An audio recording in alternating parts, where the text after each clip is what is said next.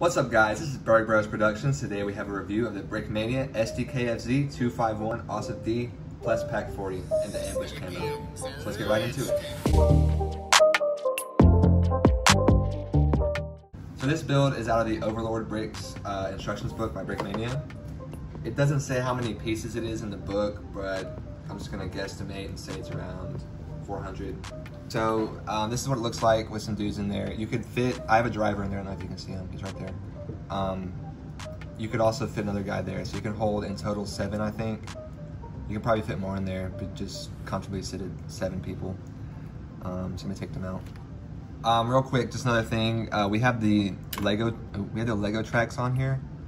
We didn't have any more Brickmania track links. We do know that they are coming back soon though, so that's good. But it doesn't make a big difference. It just looks a little different. This is what it looks like from the front. It does have a station for a gunner with the MG34. The ambush camo is really nice, as always. Nice mixture of tan, dark tan, and brown.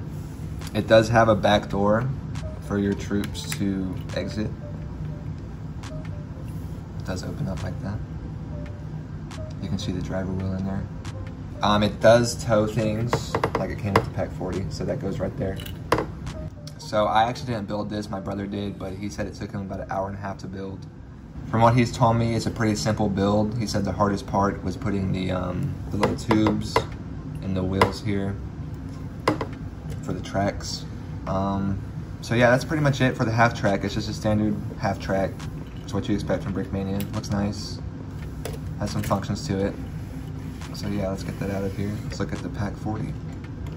So I really like this, to be honest. I didn't build it like I said, but artillery pieces are nice. They're small, they look good, they have functionality. Like this one, if you take that, if you just disconnect those 2 pieces right there, it does unfold like it's mounted up, ready to shoot.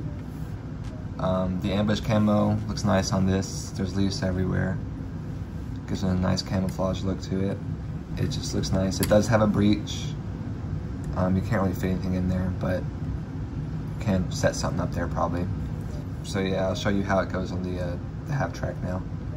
So to put it on the Halftrack, you just connect the 2 legs with that stud, and then this piece is part of the artillery, but it's just easier to leave it on there on the hitch, and then you just kind of try to line it up and connect it, and then it's on there.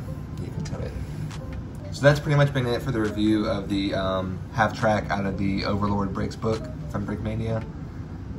It's a pretty simple kit, you know. It's a Halftrack. There's not much to it. Just armored troop transport, I guess. The Pak 40 I really like. The ambush camo looks really nice. Just a great overall Brickmania kit. So if you enjoyed this video, go ahead and give us a thumbs up. If you want to see more from us, go ahead and consider subscribing. And yeah, hope you have a great day. Thanks for watching.